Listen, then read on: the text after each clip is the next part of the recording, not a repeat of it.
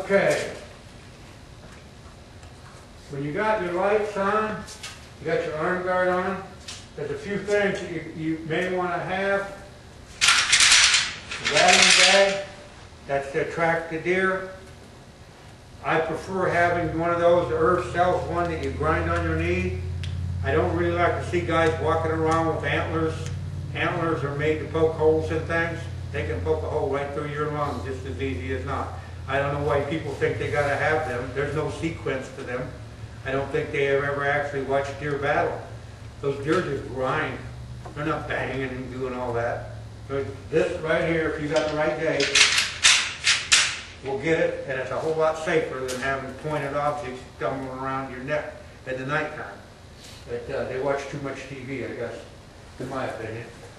Okay, Tom is definitely going to go in a tree stand. He can rattle, and he can vocalize. Now, this is a little over the top, but this is personalizing your hunt. You know, most people got that little black tube. This deer is this is an actual grunt tube. This is the esophagus out of the deer.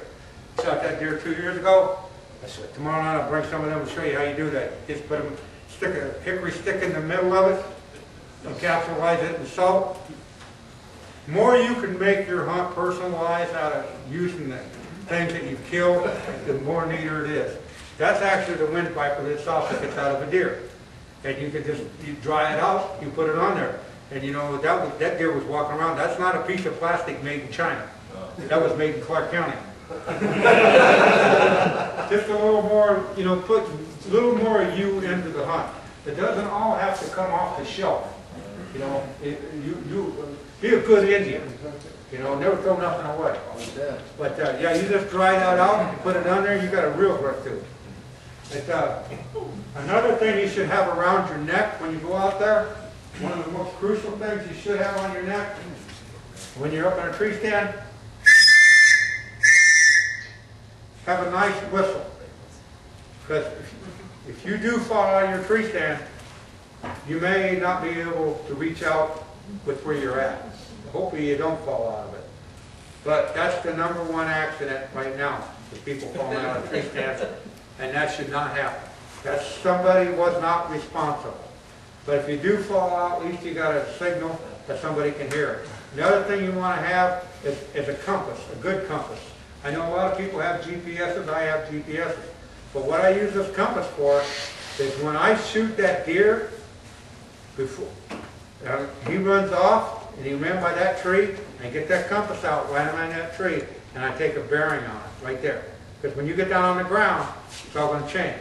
At least I can go back to that. And I found aerospace. I shoot an arrow in that direction, put that on there, okay, walk that direction right on the beat. But do it when you shoot the deer and you get a fixed object, take that bearing right there with that compass. Keep them around your neck, keep them down inside your vest. Another thing, having binoculars. These are small binoculars, but usually, if you're in Iowa, you don't need a large pair unless that's your preference. Bigger the pair, sometimes they're more cumbersome. Why should you have binoculars? Adam? Huh? You can make sure you check how much you're shooting for it. Yeah, if you're a trophy hunter, you can judge it up whether you want to shoot it or not. If you're not a trophy hunter. Or you can catch them, you could see them first before they see you or whatnot. Coming in. Yeah. Urban hunting, window peeking. Yeah, there you go. Yeah. Yeah, especially up there, you can see right in somebody's bathroom there, you know, or bedroom. Number 11 coming up. Anyhow, the nice thing about binoculars, if you shoot a deer and you get a lesser desired shot, and he's standing out there, you get those binoculars up, and that's going to tell you where that deer is bleeding, and you can see maybe the entrance or the exit hole. And that's going to give you some information to where you get down and leave, and we'll talk about that tomorrow night. But binoculars are a must. Now, if you're out west, if you don't have binoculars, high quality ones, you're just wasting your time. If you're going to spot and stock, you need binoculars. But keep them small enough for the application, and don't, and I see this every year, when you got this stuff around your neck, the bad things can happen. You can choke yourself. But the worst part about it is, that unless you got them tethered off or stuffed down in there, if you have to make an unorthodox shot, these things are going to hang out. You're probably going to whack your bowstring. I've done it before. On those grunt calls, I don't know how many people hit their grunt call, but they got it around their neck. And I'll watch video after video of young kids that I know I taught, went to class, and they still got them hanging around their neck, exposed out there. And someday they're going to come in with a story that my bowstring hit that, and it's going to yank it off or knock your eye out when it does it. But try to keep them concealed as much as you can. And that way, if you're walking through the brush too, it doesn't grab you by the neck and somebody grabs you from behind, but actually it was your own fault because your binocular strap grabbed you. But that whistle is really important because nothing sounds like that whistle in the woods. But if you're going, help, help, help, you know, that sounds like, move, move, move. But if that guy says, I heard a train whistle, there ain't no train track down there at the bottom, he might come looking for you. But a main safety deal is that hunter vest. When you're going to be in a tree stand, have a full body harness. I like to have a vest. I'm just too poor. When I use these harnesses, I've used them because like my clothes go up and down. I put goose down, so I want something that expands instead of having that same. If I buy one vest, then chances are it's going to be a little bit. Those vests are excellent, excellent, excellent, excellent. Don't leave home without some kind of restraint. And a full body harness or the vest, that's the only way to go. And you owe it to yourself, you owe it to your family, and you owe it to everybody in this room. Because we don't need to be, you know, you could lose the opportunity of hunting out of a tree stand if the accident level kept climbing. They'd say, okay, no more tree stand hunting. And how would they enforce it? Be pretty easy. They catch you with a harness or something, they'll write you a ticket because you've got the intent to have that on your body. So let's try not to get that far along. But the people, you know, falling out of trees and Blue Cross Blue Shield has to pay for an accident like they might cancel your insurance if you're a bow hunter. You never know where that'll go. So try to be a responsible hunter, you know, and always strap yourself in. Now, Tom has 2 straps. Anybody know why he has 2 straps on here? He has two safety harnesses. Why doesn't he have 2 safety harnesses? One for climbing up the tree. Yeah. So the both for climbing up the tree. But he has, the reason he has 2,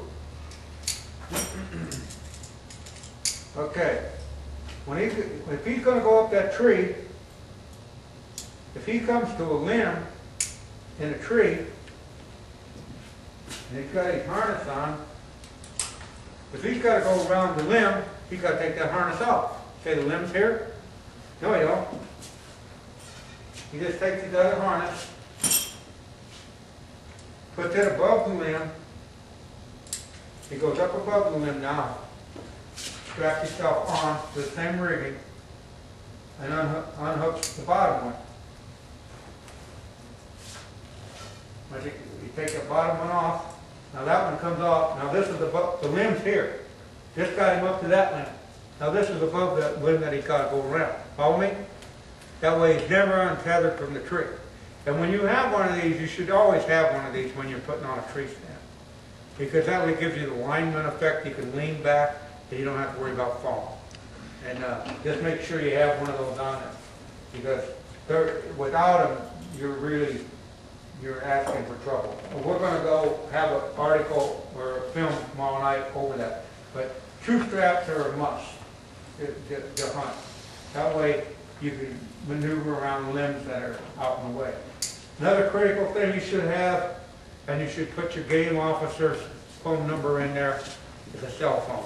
The first time up in Springbrook, Iowa in 1994, first bowhunter education class I took to become an instructor, I got laughed clear out of the room. Because why would you take a cell phone? That's how far we came in 16 years, or 17 years.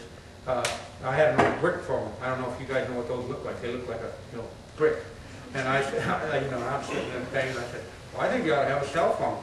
A cell phone? You idiot. Last thing you want in the woods is a cell phone. That was the first thing you want in the woods. But things changed, and I'll never forget I mean, I think I was I got completely laughed out of that classroom. Okay. This other little thing going along for you beginners, if you want to use scent, this is a little scent trap. Herb smells in here, and they work pretty good. But it's on a little tether. Anyhow, it saves scent because you can pour it in here, pour it in the top, and then it keeps it in there. And then when you want to make a drag line, now there's 2 cents. What's the 2 cents? What 2 cents should you use as a bow hunter? Cover and attracted. Yeah. A cover and a tracking? Attracted. A what? An attracted. An attractive. Now, what's the difference, Rich, between a cover and an attractive? On cover, you're trying to mask a human body or something like that, and attracted, you're trying to draw them in with like a buckler or goes in. Yeah, anybody, you new guys, have you used scents before? How'd you find they work? Pretty good. Okay, it's like what Rich said. See this little label right here? This could be a cover scent. And what you use that for, they make several cover scents. You could use, some guys used to use turpentine. There's an acorn scent. There's a, this scent's sort of outdated. I used to use this a lot. It was cover scent. This was really, I don't know if you guys, yeah, that smells pretty good. That smelled like vanilla. And then this here one smelled like acorn scent. I hope I didn't skunk spray it on you. But no, you got to have 2 scents. One to attract the deer. Now, when you drag this drag trail, where are you going to leave it at? You know, you're walking from your truck in, and you get to your tree stand. You want to put this over where you think the deer is, where you're going to have the ambush spot at. And you want to leave it on the ground like this? Who said no? Okay, Adam, how do you want to leave it? You want to hang it in the tree, about head height or something for a deer, so the scent, like the wind blowing and stuff, the scent actually gets around. You new guys get that? Okay, you want to get that up so that wind currents can carry it for you. If it's down here, if you got a hot buck, he's going to come sniffing it. But here you're getting the most coverage. You get 360-degree coverage out of it that way. If it's up off the air currents can carry it. But you want to put it over where you want to shoot the deer. You don't want to put it up in the stand here because the deer come along. But these are pretty nice. They're economical, and you can, or you can put it on a rag. It doesn't make any difference. But there are 2 different scents, an attractant and a cover. Keep that in mind when you go to the field. Especially you guys, you want to set it up, you want to set your shot up. These are dynamite. I set Deb's first deer up. Boy, she thought I was the world's greatest hunter. I drug a thing down, I said, the deer's going to come right here. And, wishful thinking. I put the thing there, I asked her what the deer did, and she said, well, it did exactly what you said. I said, it did? Wow, how many times does that work?